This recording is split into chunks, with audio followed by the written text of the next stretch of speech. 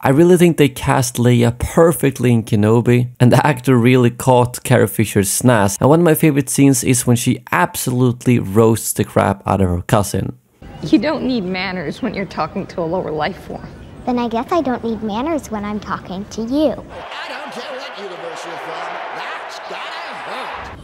You think being like him will make people frightened of you, but really, you're the one who's scared. You've never made one decision for yourself in your entire life, and you never will.